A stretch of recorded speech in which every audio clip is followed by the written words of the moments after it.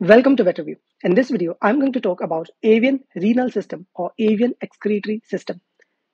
The important points that you have to remember about the various structures of the avian renal system is that the avian kidneys are paired retroperitoneal structures that are closely fitted to the bony depressions of the fused pelvis.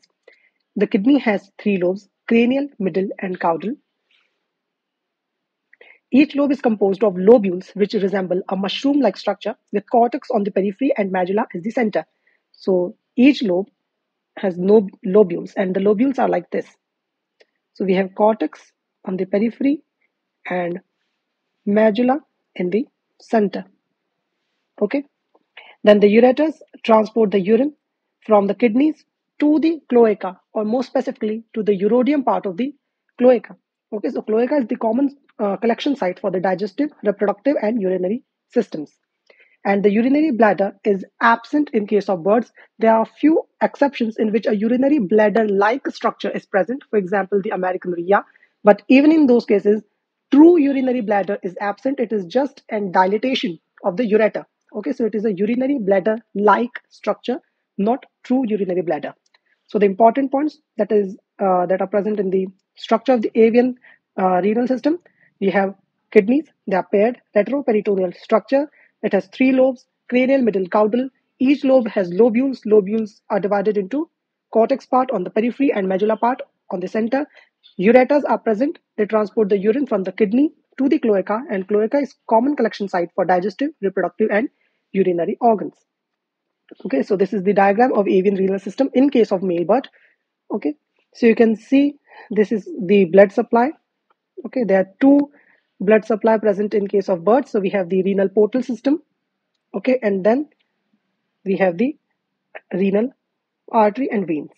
Okay, and these are the ureters, the straight structure. Okay, so this is the system of male. So you can see this structure. This is vas deferens, not ureter. Okay, ureter is the straight structure, and then we have the cloaca divided into three parts: coprodium. Then the middle one is urodium, and then proctodium. And at the end, we have the external opening of the cloaca called vent. Then nephrons. So nephron, there are two type of nephron in case of birds. Okay, so first is reptilian type, which is responsible for 75% of the filtration, and the second is mammalian type, which is responsible for 25% of the total filtration. Okay, so reptilian nephrons are located in the cortex. Okay, they are located in the cortex and they lack loops of Henle. The intermediate segment that connects the proximal convoluted tubule and distal convoluted tubule is present, and these are not capable of concentration of urine. Okay, these are not capable of concentrating the urine. So what are the important points? You have reptilian nephron, 75% of the filtration, located in the cortex and lack loop of Henle. Then there's the second type called mammalian type. They are located in the medulla and they have a well-defined loop of Henle, so they are capable of concentrating urine. Okay, and collecting duct and vasa recta are present in the medulla, and they are responsible for 25% of the filtration. Okay, so nephron is very much important. It is often asked in the exam. Then we have the renal portal system. So renal portal system is something that is very, very unique to the birds. Okay, so it is a unique feature of the avian kidney. So basically we have the sciatic vein. Okay, so the main vein is external iliac vein and the sciatic vein, and from these two veins the venous blood will come from the hind limb. It supplies two-thirds of the total blood supply to kidney. This is, you have to remember, it supply total two-thirds of the total blood supply to kidney. So the renal portal blood will come to the peripheral part of the kidney and it will supply the blood to the peritubular capillaries. Okay, and then it will mix with the afferent arterial blood and it will perfuse the tubules and it will go to the central vein. So the main point that you have to remember: supply two-thirds of the total blood supply. Okay, from and the main veins are external iliac and sciatic vein. So what is the function of this renal portal system? It helps in the precipitation of the uric acid, and thus it increases the concentration of urine. Okay, helps in the precipitation of uric acid. We are going to see how it does that, and then it maintains the blood supply to the kidneys. The functional blood supply to the kidney. What is the difference between functional and nutritional blood supply. So nutritional blood supply is the supply of blood which will provide all the nutrients and oxygen to the parenchyma of the organ. Okay, so kidney is an organ, it is a living structure, it needs the oxygen and nutrients to keep itself alive and able to function well. So the blood supply that is responsible for that is called the nutritional blood supply. Here we are talking about the functional blood supply. Okay, so the renal artery will provide blood to the afferent arteriole, which will then pour it into the glomerulus. Glomerulus is a tuft of capillaries present in the cavity of the Bowman's capsule. Okay, and here the formation of the urine will take place. Then the blood will go to the efferent arteriole, to the vasa recta or the peritubular capillary. In case of medulla, we call it vasa recta. In case of cortex, we call it peritubular capillaries. So the structure is like this. This is the Bowman's capsule, and we have the tuft of capillaries called glomerulus. We have the afferent arteriole and efferent arteriole. So the blood will go like this from the afferent arteriole to the glomerulus and then to efferent arteriole. Okay. Then let us talk about the formation of urine. So formation of urine is very much similar to the mammals. So we have three steps: glomerular filtration, tubular reabsorption, and tubular secretion. Glomerular filtration rate is variable, and the autoregulation by stretch receptor is present in the renal arteriole smooth muscle during salt load. So whenever there's increased concentration of the electrolytes in blood, 80% of the reptilian nephron shut down, and 70% of the water reabsorption occurs in the PCT, and it depends on sodium reabsorption. Hypertonicity of urine is maintained by the NaCl transport from the thick ascending limb of the loop of Henle, and the concentration of urine occurs by the counter current mechanism, which is very similar to the mammals. Okay, so the counter current mechanism is present, and it will only occur in the medulla in case of mammalian type of nephron. Okay, remember that. Then we have regulation. So in regulation, there are a few hormones. So we have the parathyroid hormone, which is responsible for calcium absorption and phosphate secretion. We have angiotensin 2, aldosterone, ANP, atrial natriuretic peptide, and arginine oxytocin. Okay, so all the functions of these and hormones are very much similar to that of the mammals. So whenever the salt and water concentration increases, we have diuresis and natriuresis by angiotensin 2, and when it decreases, we have anti-diuresis and anti-natriuresis by angiotensin 2. So it has two functions.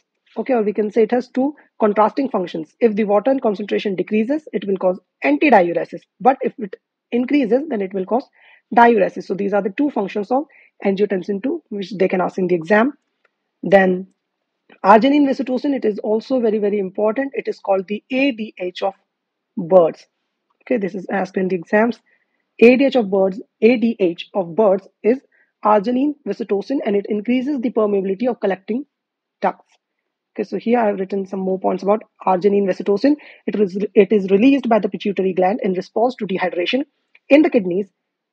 Arginine oxytocin, AVT, the short form is AVT, it causes reduction in the glomerular filtration rate. So less water moves from the blood into the kidneys. AVT increases the permeability of collecting duct to water by opening the aquaporins. So aquaporins are certain channel proteins which cause the movement of or the transport of water in and outside the cell.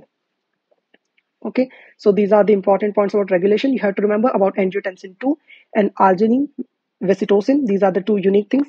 Other hormones are very much similar to that of mammals. Then the presence of uric acid. So in case of birds, the main excretory product is not urea. Instead, it is uric acid. Okay, so what happens? So eggshells are impervious to water, and excretion of urea obligates water excretion. So therefore, birds have evolved to excrete uric acid instead. Okay, so basically, if you are having urea, then you have to have water excretion, and the eggshell is impervious to water. So if we are talking about the egg, then excretion of water cannot occur. And for that reason, birds have evolved to excrete uric acid because it saves water. And second thing, it also removes the necessity for excretion of water. So uric acid is formed mainly in the liver and some amount in kidney. Again, very important question. It is found mainly in the liver. So the blood from the renal portal system, it will cause the precipitation of uric acid, and then it will cause greater tubular excretion. And as the uric acid precipitate, it has no effective osmotic pressure. So water loss is not obligatory. This is important point. As uric acid precipitate, it has no effective osmotic pressure. And how is the precipitation of uric acid occurring? See, the blood from the renal portal system. As I said, renal portal system is responsible for the maximum amount of blood flow in the kidney. And whenever there is increased blood flow, there is increased concentration of the uric acid. And because of increased concentration of the uric acid, it will start to precipitate. And as it precipitates, more and more uric acid will follow it and start to precipitate. And that is why precipitation of the uric acid is present. And one unique thing about uric acid is that it has no effective osmotic pressure. Why? Because it is a precipitate. It is not present in solution. Okay. So that is why water loss is not obligatory in case of birds. So this is very important point, precipitation of uric acid. And at last, we have the post-renal modification, which is the unique feature of birds. So whenever, if the examiner asks you, what are the unique features of the avian excretory system, what are you going to tell them, or what are you going to write in your exam? So you're going to talk about the nephron. Okay, so the first thing is nephron. You have to discuss the reptilian and mammalian type. Then you have to talk about the renal portal system. Then you will talk about the presence of uric acid. And at last, you will talk about the post-renal modification. So these are the four peculiarities of the avian renal system. The nephrons, there are two types of nephron. Then we have the presence of renal portal system. We have the presence of uric acid as the excretory product. And then we have post-renal modification. So where does this occur? It occurs in the colon and ceca, mainly in the ceca. After entrance of the urine in the urodium part of cloaca, retrograde flow of the urine will go into the colon. So in colon, reabsorption of the excessive amount of water and the active absorption of sodium occurs. Okay, so this is the diagram of the post-renal modification, and you can see from the ureters, urine is coming like this, and then by the retrograde movement, it will flow into the cecum. And here you can see all the electrolytes are getting reabsorbed into the colon and cecum. Okay, and that is why birds don't urinate. Okay, in case of birds, urine is mixed with the feces. Okay, and then they are excreted combinedly. Then there's another unique structure which is called salt glands, and a regressed form of the salt gland called nasal gland is present in case of all birds, but in some aquatic birds which have evolved to live in very salty areas, they have developed these nasal gland into salt glands. Okay, so they are developed in water birds like ducks and gulls. They are paired organs present in the head, and they are composed of tubular lobes. They secrete high amounts of sodium, and that is why they are called a salt gland. Okay, so basically the salt secretion is there in the salt gland ducts, and through the nasal cavity and the nares, the salt is excreted out. Okay, so whenever there is a salt load, so basically the amount of electrolytes in the blood increases, only then the salt gland will start functioning. So this is the diagram of functioning of salt gland. So we have the apical membrane, basolateral membrane. And the apical membrane, we have a negative charge. On the basolateral membrane, we have a positive charge. This is the lumen of the gland, and this is the blood vessel. Okay, and basically the sodium, potassium, and chloride. Okay, sodium, potassium, and chloride, they are entering into the cell of the salt gland, and then sodium and chloride are exiting out. And this sodium and chloride ions will form NaCl, that is salt, and this salt is excreted out. Potassium ions are reabsorbed into the plasma. Okay, so here they are only entering for the maintenance of the ionic balance. Okay, so the excretory products are sodium and chloride for the salt gland, and potassium is reabsorbed into the blood. So these are all the peculiarities of the avian renal system or the avian excretory system. I hope you like this video. If so, hit the like button, share this video with your friends, and subscribe to my channel. Thank you.